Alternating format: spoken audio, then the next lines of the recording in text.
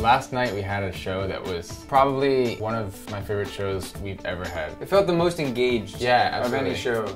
A few months ago that wasn't the case at all, so this is all new for us, and the level of energy that we get at our shows now is amazing.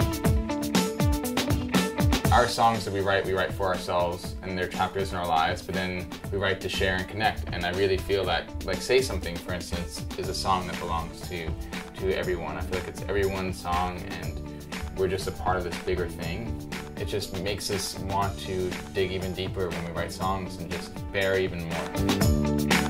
What gives us inspiration is just our experiences that we're going through. And there's always something to write about, always. I would describe my style as being fun and a little bit over the top.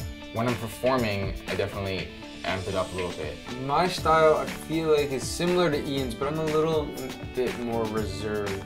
I like to have one special piece. We would love to find a way to write on the road more, and we've been trying, but it's just really exhausting. I love performing, but I want to be writing more. I wish they were in balance all the time. Yeah. But I don't think it works like that.